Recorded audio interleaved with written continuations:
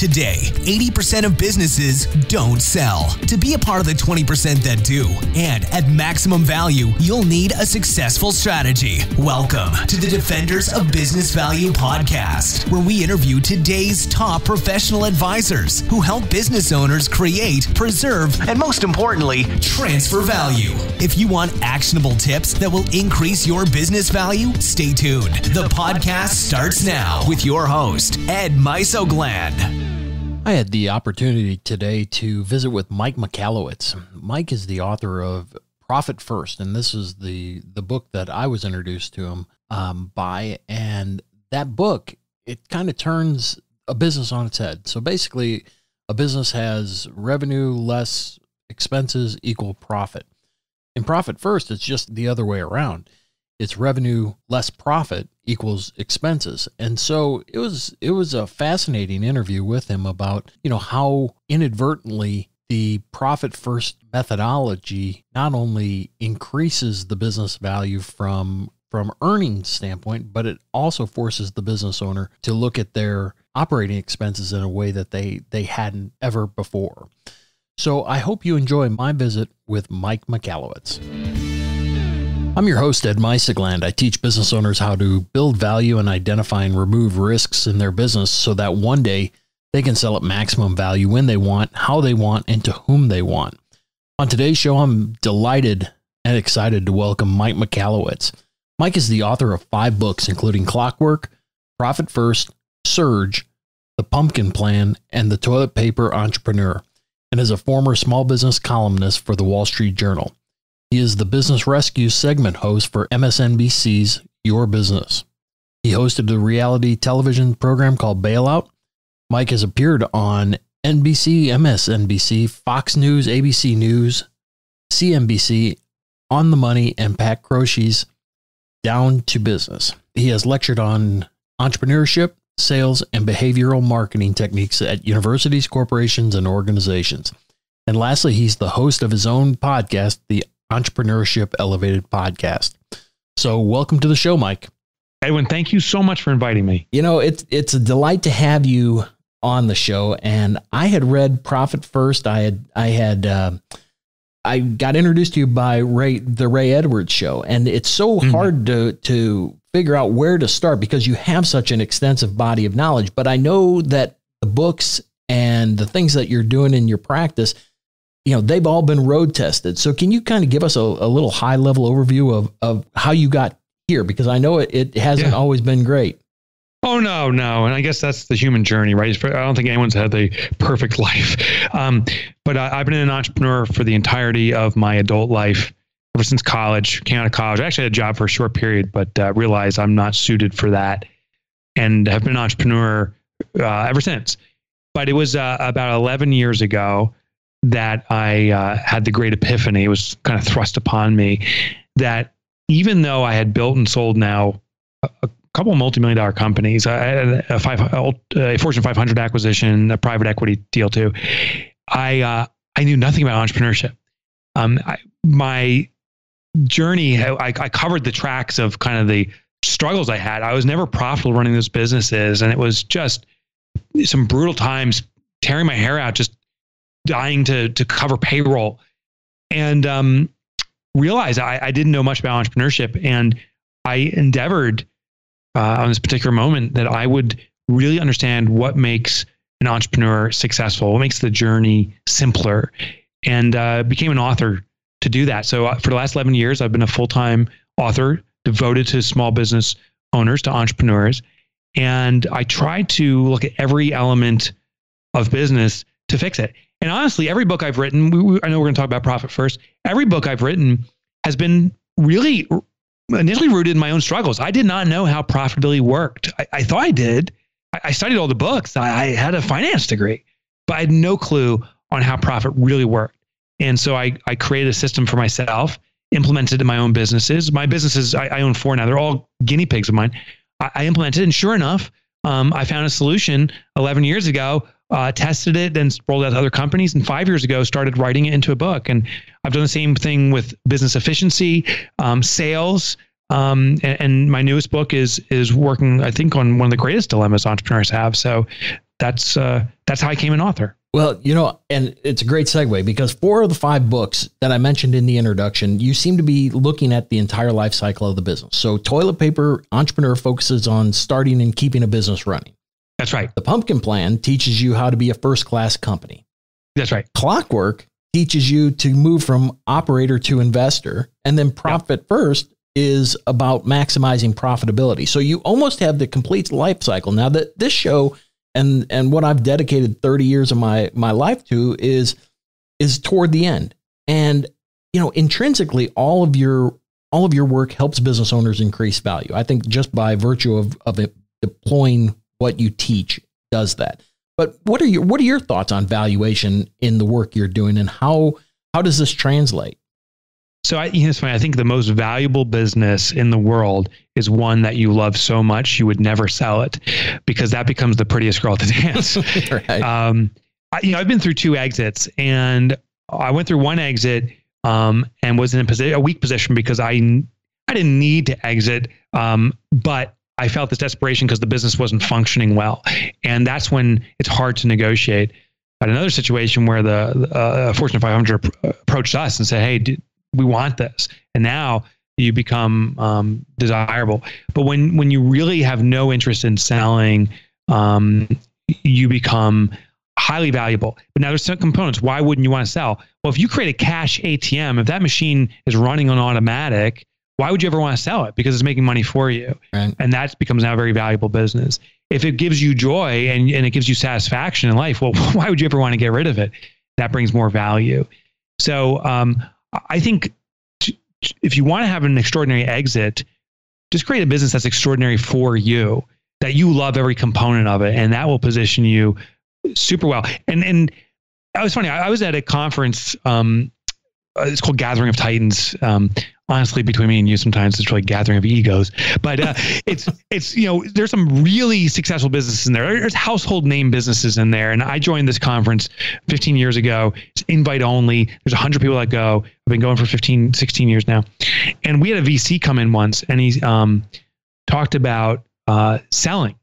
And he says, "Who here's sold a business?" And these are, some of these are household names. Maybe 20% of the hands went up. And that is the odd scenario. If you ask 100 entrepreneurs randomly off the street who sold a business, I bet you half of a hand goes up, one alligator claw. Like most businesses will never sell. So we shouldn't have this pipe dream that if we build it, they will come. We should build it so we want to come there every single day. And that way, if that potential inevitability comes that you can't sell your business, well, congratulations, you've built it around what brings you joy and brings you a cash ATM anyway. So you're golden. Yeah. But to have this kind of pipe dream that you'll sell a business and be in this desperate mode, that's super dangerous. Yeah. And the statistics are dismal. I mean, it's 25, 30% success ratio of actually being able to sell the business. And that's what we teach, holding on to the business, that's an exit strategy. And that's what I think the wonderful things that you're teaching in your books is build it for yourself. And somebody will view it as a valuable asset when you go to exit it, but at the end of the day, that's your business. You design it the way you want and let the chips fall where they may, but just do it on the conscious level as opposed to letting the market, dictate your value. You should be able to identify the owner's value, so to speak, this desperation, I mean, that's not the right word, but this maybe overwhelming desire is a better word to sell a business often reverts to shortcuts and ignoring business fundamentals. When I wanted to sell a business, I went to this mode of like, wow, we gotta pump this thing up. We got to get some real sales rolling in because we got to show a sales trajectory to prove a trend. And, they're going to look at our bottom line. So we better cut costs and let's go bare bones. And so now I have a business that is trying to grow aggressively, but I'm cutting down the infrastructure as I'm trying to build up a sales number, which puts it in a real precarious position. Sophisticated investors, actually any investor, because they're spending their own money, is going to be probably pretty cautious. When they see that in the last year before selling the business, you've gone for this sales trajectory and growth and you're cutting costs, They know the game you're playing. These people aren't stupid, and they know that they're buying an unhealthy business. I think one of the craziest risky strategies that owners take is carrying the business on their back. You see this with small business, these sub $10 million businesses. The owner does everything. The entire business is in their head. They work ridiculous hours. They can answer any situation and are the superhero swooping in to save the business yet again. That is the worst valued business ever. I do not want to buy a business that has any dependency on the owner. Because the day I buy it, if that owner is sick or decides not to show up, I'm screwed. So the value is in a business that's truly turnkey, that the owner is just the owner. Right. When I go, and this has been a research project of mine recently. I'll probably include this in a future book. I admittedly go to McDonald's when I travel, and I'm not proud of that fact, but it is awfully convenient. But I started this research project. When I go to a McDonald's, I'll ask the cashier, I'll say, hey, may I speak with the owner briefly? I'm impressed by your operations, want to have a conversation with them. I've done this over 100 times. I've yet to have one single visit where the cashier says, oh yeah, let me grab the owner. The owner is not in that glorified closet they call an office. Mm-hmm. That's the store manager. The owner is not, flipping burgers or cooking fries, and they're not running the cash register. I went to one cashier when I said, may I speak with the owner? They said, I don't know who the owner is. And I went to another one once who said, oh yeah, I met the owner 2 months ago. They came in to pick up the money. Like that's the job of an owner, is to create a system that's so tight that there's no dependency on them. And kudos to McDonald's as a franchise model. The system's been created and you can buy into the system. But we should all aspire to have a business where our only responsibility is to come in and pick up the money. That is a very valuable business. Yeah. The funny thing is that and it's not funny, and it is the challenge that every business owner faces. And I've received a number of emails because I don't want to say I minimize this, but some of the guests have said, this is what you need to do. And their response is, okay, I get it. How am I supposed to not be the owner? How do I get through that valley from owner to investor and overseer? So how do you do that? Yeah. So I devoted a book to this process. Clockwork, right? The subtitle is Design Your Business to Run Itself. I will tell you the path, but I'll also tell you it's not a switch. I met with my author hero about 3 years ago. We shared a main stage in Mexico. His name is Michael Gerber. He wrote the book E-Myth, and he shares a simple concept. Don't work in the business, work on the business. And I sat down with him. I said, Michael, your book is the authority read on systems. But I said, there's one problem that I think I have had, and I think many readers have with this concept of on, not in, is that I thought it was a switch. I thought if I worked in my business long enough and hard enough, one day I could just step out of it, that finally be working that way. And we had a discussion on this, but really what the conclusion is, it's a throttle. You extract yourself from the business. In fact, there's a terminology that we often use as entrepreneurs saying that we have a parent-child relationship. I'm the parent of my business. My business is the child. I will nurture it and care for it and grow it. And at a certain point, have its own legs under itself, and it will come back and return to me. It will serve me. And I call bullshit on that term. I don't think it's a parent-child relationship. I think we are conjoined twins with our business. Right. And, we share critical organs. Our veins and arteries are connected. We share a heart. We share a soul. And therefore, the separation of the owner from their business is often a very careful surgical process, just like conjoined twins. You don't do this and just kind of separate the two. You have to be very careful not to sever arteries and critical organs. You must be very selective, surgical, and focused, and do this over a period of time. Well, the same is true for our business. What we need to do is first own a new title. So this is the pathway to get there. I love entrepreneurship. Every book I write is about entrepreneurship. Sadly, I'm starting to get a little bit of a distaste for the word or title entrepreneur. And the reason is it's become so bastardized recently. Entrepreneur has been equated to this hustle and grind mentality, which is the worst mentality in the world. Hustle and grind, which says, you got to show up and crank every single day if you want your business to be successful. Well, that's the epitome of growing a business that is being carried on your back. That's the epitome of a business that is of no value because it's fully based upon the entrepreneur's sweat. Now, I understand the sentiment of hustle and grind. Listen, this is not an easy job. You have to work for it. But the goal is to be very smart about it, not to be, muscle your way through business growth. It is to be very tactical around this. And so I believe that what we need to do is choreograph the resources around us, organize our people, the systems we have, our clients, even our vendors, to move us toward a common outcome. That's our vision for our business. So it is much more a strategic role as opposed to a muscle role. To do this, we need to change that title. So this is the first step. For God's sake, stop calling yourself an entrepreneur. And I've done this recently. This is hard to do, but the next time you're at a dinner party or talking with some friends that don't know you and so well yet, and say, "What do you do for a living?" Please don't say you're an entrepreneur, because that translates internally to "I work my tail off." I actually say I'm a shareholder. So when people say, "What do you do?" Say, "Oh, I'm a shareholder of 4 small businesses," and they say, "Well, what does that mean?"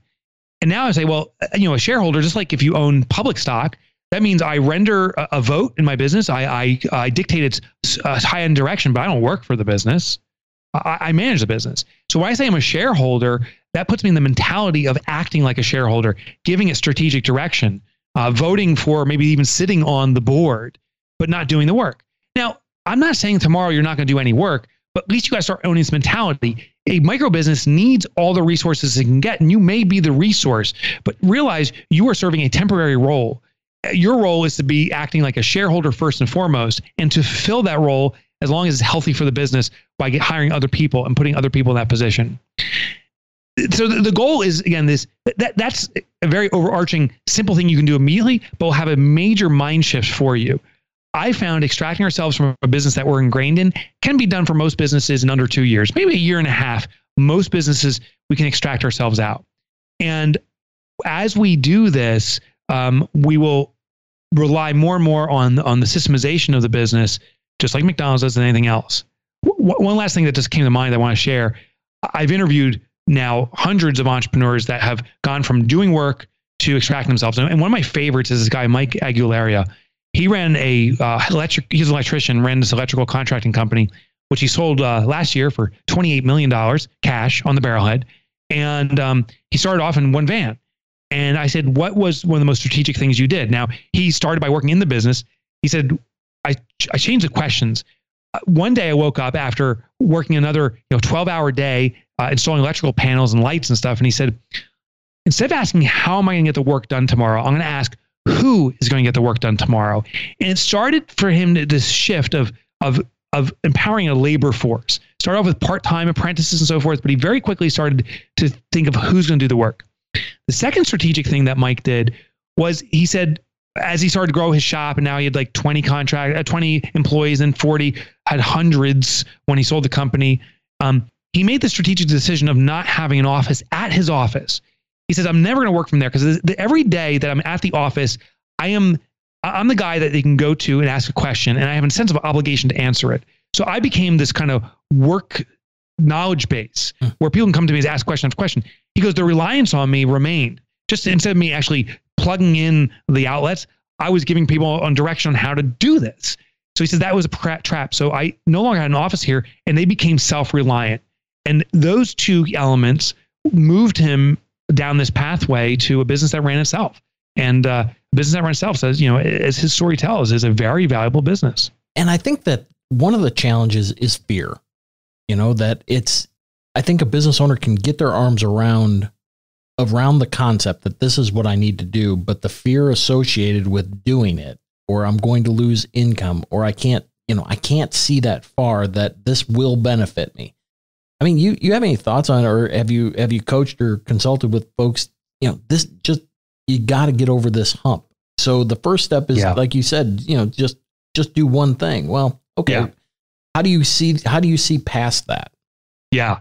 So first, let me tell you what that's rooted in. So I am a amateur, if that's even the right word, researcher on behavioral psychology. It is a passion of mine on how our mind operates. And we have this cognitive bias. It's called a primacy effect. And what the primacy effect is that when something is immediately in front of us, we put more value in it than when it's a far distance away. Maybe not a good example, but if I put a lollipop in front of you and you put it in your hand, or I have one that's 2 blocks down the road and I tell you it's sitting there, you're more likely to eat the one that's in your hand because it's easily accessible. But probably a better example is money. If I say I can give you right now, I will put, $5,000 in your hand, or if you're willing to wait a year, I can give you $10,000, $5,000 cash right now in your hand, no questions asked. Or if you're willing to wait a year, I'll give you $10,000. Most people will revert to the $5,000 when in fact, if I gave you $6,000 next year, that is way more valuable than $5,000 today based upon current interest rates. So $10,000 is an absurd offer, and it's the better choice. But the primacy effect says a bird in hand is worth 2 in the bush. And so we're very oriented toward this immediate gain. So when it comes to work, we say, if I simply take this one action today of answering the questions my employees have, doing the work myself, it's just one day, I will get more gain from it. I make more money if I just do this just today. But the thing is, you'll do just tomorrow and just the day after, and it becomes a Groundhog's Day. We start repeating the same decision-making. I'll tell you 2 ways to get past this. One way is to look at your history. And if you have been in the mentality that if I just grind it out for a day, that my business will finally grow, ask yourself, how long, honestly, have you been grinding it out? And if you've been grinding it for more than a year, you've proven that you can't grow a business by grinding if you're still grinding, because it should, in a year, you should have been able to resolve itself. So your history will prove it. The second thing is to do a compression of rewards. And so I teach this in Profit First. I know that if I tell myself, Mike, this is me talking to myself now, Mike, you got to wait 10 years and there's going to be $1 million check waiting for you. It is actually so far out that it's hard to believe, and I can't take actions immediately. I also know if I say, Mike, you're going to get $10,000 in hand today, but we're done, that is really damaging. So what I do is I stage or compress the time. So I say, listen, instead of $1 million out 10 years from now, I'm going to stage rewards. So every quarter, I'm going to give you a portion of that reward, and I'm going to give you growing momentum. So a little bit complex, but this is how it works with Profit First, because it's simple. My business collects its profit first. Every time revenue comes into my business, we immediately take our profit, cash profit, reserve it away. So I'm accumulating profit all the time. That's the mentality of the Profit First system. It's the pay yourself first system, simply applied to business. Now I have profit accumulating in an account. Every quarter, I go into that account and take a portion of it. So I'm rewarding myself quarterly, but I don't take all the profit. I make sure that the business is, based upon its trend, positioned that the next quarter the profit will be bigger. Now, I've done this system for myself now for 11 years. And the very first time I took profit for my business, it was $8, which, by the way, was probably the most exciting profit distribution I ever took in my life. How many small businesses take quarterly profit distributions? I took $8 in cash. I made sure the bank teller did in all singles just so I felt like I had a wad. And then I went to Starbucks and spent it. But then I also knew I had more than $8 saved up in my profit account for the next quarter. And I hadn't even contributed to it. Well, next quarter came out and the money was about $16, which I do a comparative. I'm like, hey, last quarter, only 90 days ago was 8 and I got 16. Well, then it became 32. And it kind of this doubling effect for a period of time. I'm not going to share just, because I think it's personal information. The profitability is extraordinary. And the next one, as if it's a recording day, is less than 30 days away. I'm going to take more profit out than I ever have in my life. And it is substantial. And the next quarter already is positioned to be more than that. So what I've done is, instead of requiring myself to have, defer the benefit for so long that I'm actually disciplining myself in a negative way, anticipating, I'm giving myself this trickle effect that's growing. And every time I get more and more excited. So that's this compression of time where you're kind of dripping out rewards to yourself, and it builds this positive behavior toward what you want to achieve. Yeah, that's interesting. And the funny thing is, when I look at the formula, so you have the typical formula, sales less expenses equal profit, versus the methodology today, which is sales less profit equals expenses. So when I'm looking at it from a value standpoint, and as we're positioning from a sale standpoint, we're looking at multiples toward your earnings. Okay. So you have your earnings multiple, but where you get your biggest bang is in the operating expenses, where you start essentially de-risking the company. And what I'm trying to reconcile, because I know we're running up against some time constraints, is how through this methodology that you are either intentionally or unintentionally de-risking the company. So you're not only improving your value with your earnings that is increasing, but you're also de-risking the company because you're more deliberate in facing your operating expenses. That makes sense? Yeah. Oh, yeah. And you're introducing efficiencies. So there's this fascinating trickle down effect. Let me just give you some numbers first to back what I'm about to share. So Profit First, I introduced the book 5 years ago. The concept I developed 11 years ago, introduced the book 5 years ago, started an organization of accountants and bookkeepers that actually are out there supporting businesses in this process. As of today, we have over 150,000 businesses globally that have implemented Profit First, are trending toward over 200,000 by the end of 2019. And we have 3,000 documented case studies on the Profit First process. Here's the fascinating things we found from all this research and experience now. When a business takes its profit first, it forces the business to channel around the things that make profitability. So you take your profit first, there's less money to spend on expenses. So you have to cut expenses, de-risking the business. You have to focus on the stuff that bring true value. So it's not arbitrary anymore. It used to be $100 came in. I would say I have $100 to spend. Hey, let's do this Facebook ads. Everyone else is doing it. But now $100 comes in. I'm taking a predetermined percentage of profit and allocating money to other purposes. I realize the true operating spend I have is not $100. It may be $40. And now I'm like, well, I don't have enough money for that Facebook. So you start cutting costs, but you start becoming selective in what costs have a true ROI. Like if I spend something here, am I guaranteed a return? So that's part of it. The second part too is these businesses realize over and over again that when you take your profit first, you have to run the business more efficiently to maintain the profit that you already took. So it builds in efficiency. And the ultimate way to achieve efficiency is through repeatability. Repeatability is where you serve the same. Listen, if I had one client ever that asked for the exact same thing every time, and the problems were exactly the same every time, I would know how to solve it very quickly, and I could become so efficient at it. So that should be our goal. Now, it's not realistic to have a single client, but we can clone clients. That's called niche specialization. So businesses that take profit first have to build efficiency. They start finding that if they focus on a type of client, that they have repeating problems, and therefore they need a smaller set of solutions, niche specialization, to solve it. And they become more masterful at the process because they repeat the same process. Kind of like a heart surgeon focuses on just heart surgery. He's not doing, work on your foot or on your brain. That doctor, she's just working on your heart.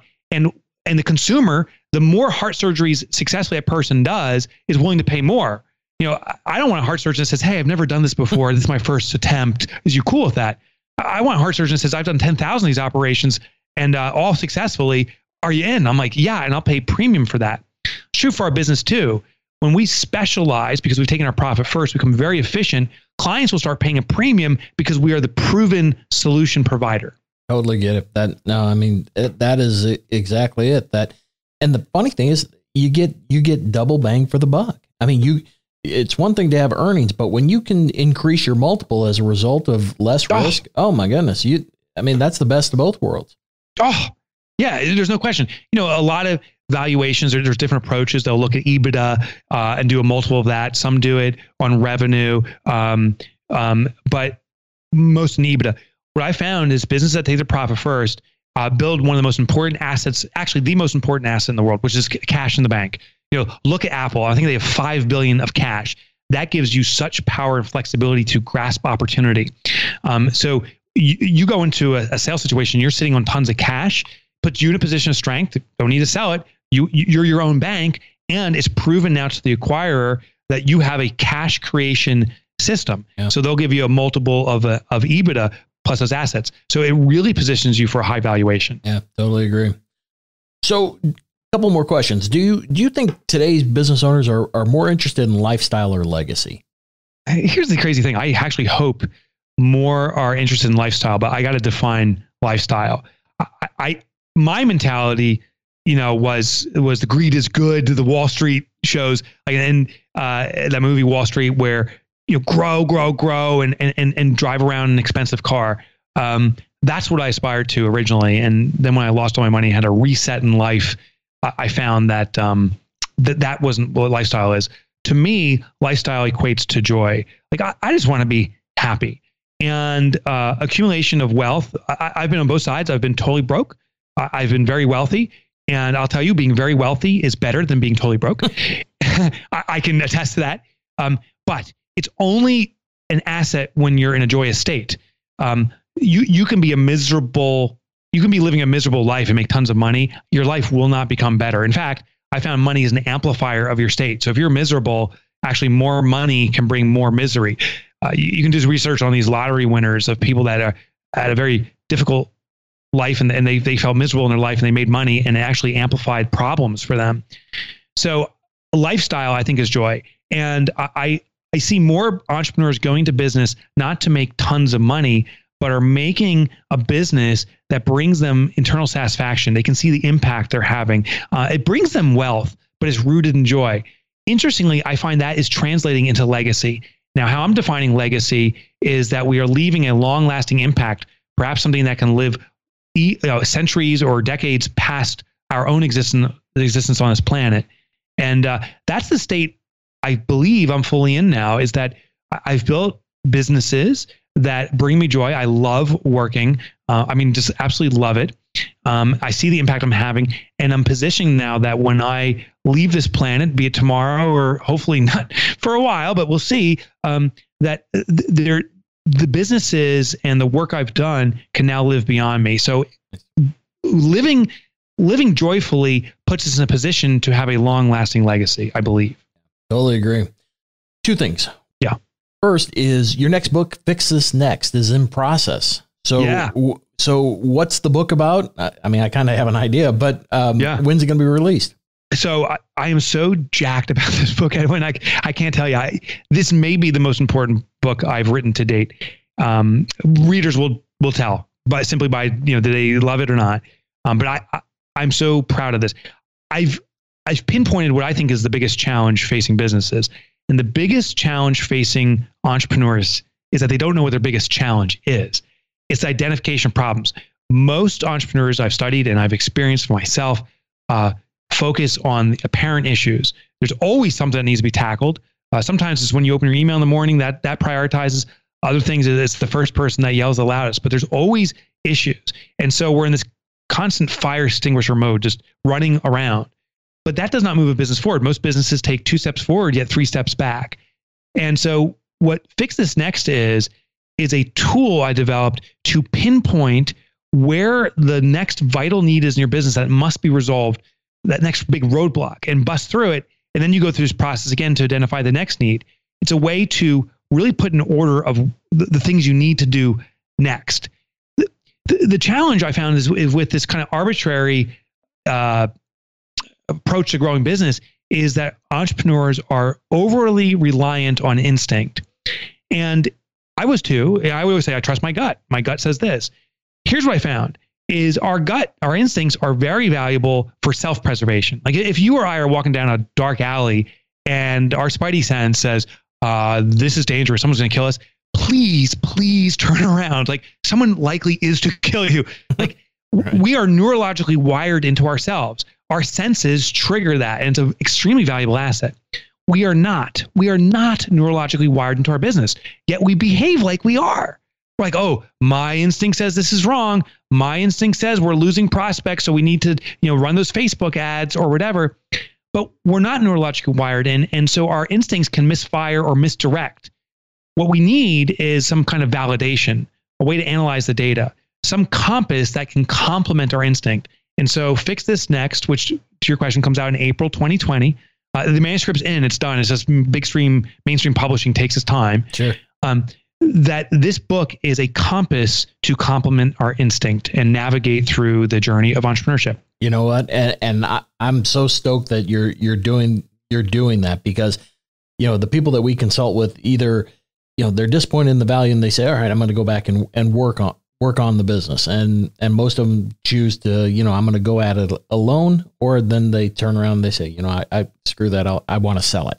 So those that go back to the drawing board, they need that roadmap. They think that they know. So this is a real timely thing, because, you know, there's so many exits that are going to occur in the next decade or so, that, oh my goodness, to help a business owner determine what they need to do to amplify that value. Oh my gosh, that's going to be a big win for them. Yeah, I hope so. I bet. So how can someone work with you?